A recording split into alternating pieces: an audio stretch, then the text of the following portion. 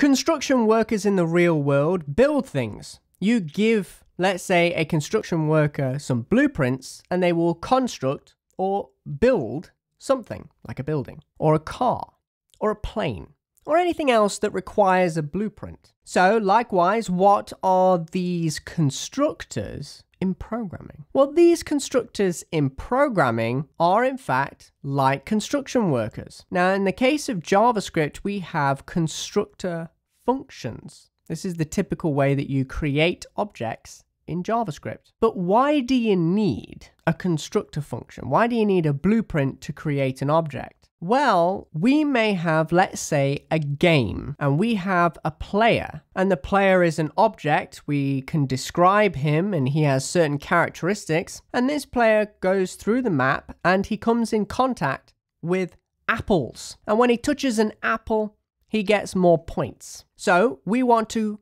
have a constructor function for all of the Apple objects that we want to construct throughout our entire program. So we need to be able to create a constructor function so that our program can call upon this function dynamically and create an object from it. And when we create an object or an instance, that's all it means. An instance just means a copy of. It's a copy of the blueprint. Kind of like me having a blueprint for a building, and what we do is we copy that blueprint over and over and over again. We create an instance of the blueprint. And likewise, we're creating many objects from this constructor function. So that's why we have constructor functions. So our program can call upon this function at any time. A user clicks a button, it can generate an object, for example. A user goes to a new level, we can randomly generate more apples. There could be many instances of why we do. If you were creating a graphics editor, for example, and you import an image, I need a basic blueprint of data for that image to go into my main data store. I need to keep track of all of the images the user is importing into my program. Whatever it is, you're gonna need some means of construction. So that is why we have constructor functions. So first of all, I want to create a constructor function for the apples that are going to be produced throughout our game. So I'm going to create a function, which is a callable object, and I'm going to call it apple. Now with the naming of your constructor functions, please add in a capital letter to begin with. And the reason why we do this is because it helps us identify that this is a constructor function. Whereas if it was lowercase, it kind of just looks like every other function. It's just a naming convention. You don't have to do it with your constructors, but it's ideal to actually have a capital letter with a constructor function. Then we can pass in some parameters. Now we're creating a template here for our apples, but our apples can be placed at different positions. They can be a different color, and they can provide a different score to the user. So even though we're constructing a single apple object from this constructor, the values are going to be different. I'm not just going to create a flat object and then they can change it later. What I want to do is I want them to be able to create objects on the fly that have different values. It's the same template, but it's got different values. So for example, X, Y, we need these parameters. We also need the color, and we also need the score as well. Now what we need to do is take a look at this execution context and of course the context of this. Now you know when you actually invoke a function, that is how you determine this context, the context of this execution context. So with constructor functions, you use the new keyword and then you invoke your constructor function. Why? Because we don't want this by default, if you were to just call it like that, to equal the window object. That's bad. We want to make sure that we assign a new context, a new object context to this execution context, like so.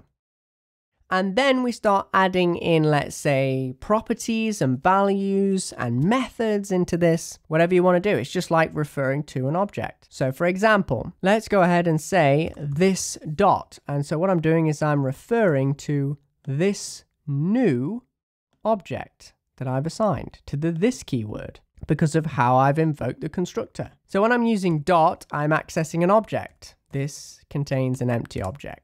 A new object, if you will. And I can say, right, give me the X position, and that's going to be equal to X, for example. there'll be a value assigned to X, like so, maybe the value of 10 or something like that. And that value will get assigned to the object's X symbol. So if I say X10, that's what we're doing here. So please do note the difference. This is the parameter pointer, and this is the symbol contained within the object. Be very, very careful. This is the symbol pointer within the object, and this is the symbol pointer for the parameter. So there we go.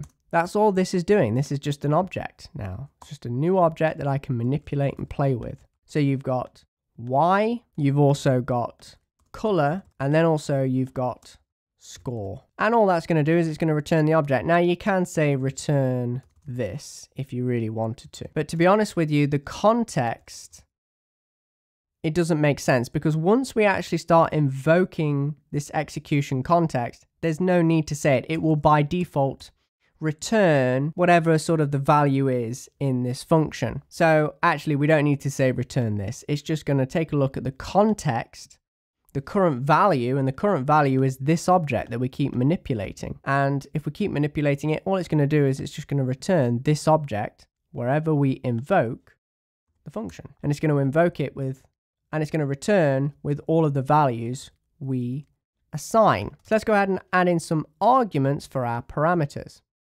So for example, 10, and then we've got 20 on the y-axis, and the color is going to be red, and this one is going to give you 200 points. Now, if I was to just save this and hit refresh, you wouldn't see anything in the console. You can log it out to the console, for example. You could just copy this and paste it in the console, and you'd see that it does return an Apple object. You'll notice it has the name of the constructor function, which is here, and then it tells you what it returned. Well, it returned an object with the X is 10, Y 20, color red, and score 200, just like the values we've passed in here. Well, that's no problem.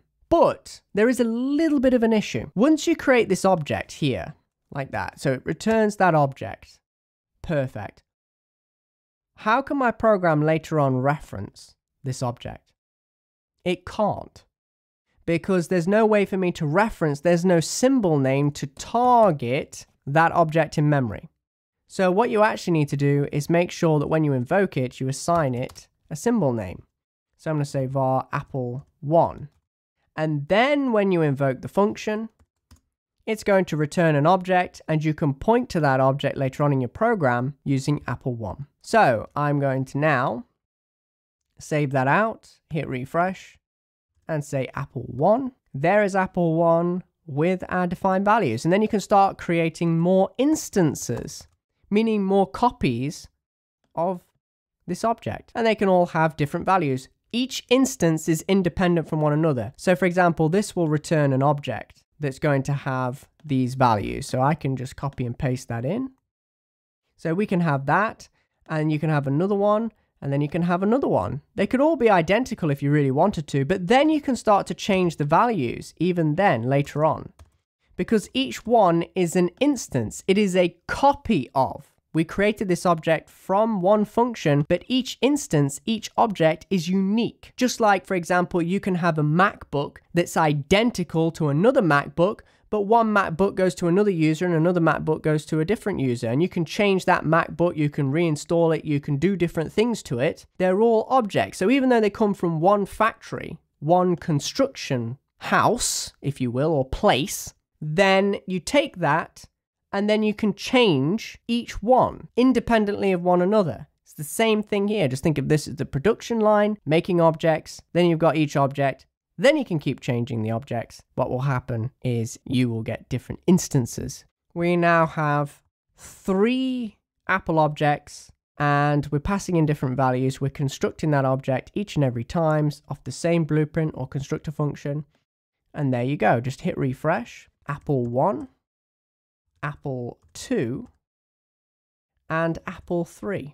And that's it. You now have Apple1 with its own set of values, and each one has its own values, whether it be red, green, or pink. And it has a different score, 250 or 10, and so forth. So you just keep going in this fashion where you construct objects, and that's all you're doing. You're just creating, in essence, a manufacturing line. You are creating a place where you are defining the blueprint of an object. And yes, each object can have different values, but it has the same structure, if you will. And yes, you can even modify the structure if you wanted to, which we'll talk about later. But overall, you're just creating objects from constructor functions, and your program can actually invoke this function by itself. So it can mathematically map out where it wants to place these apples, and then it can call upon this constructor function when it needs to and keep generating more apple objects.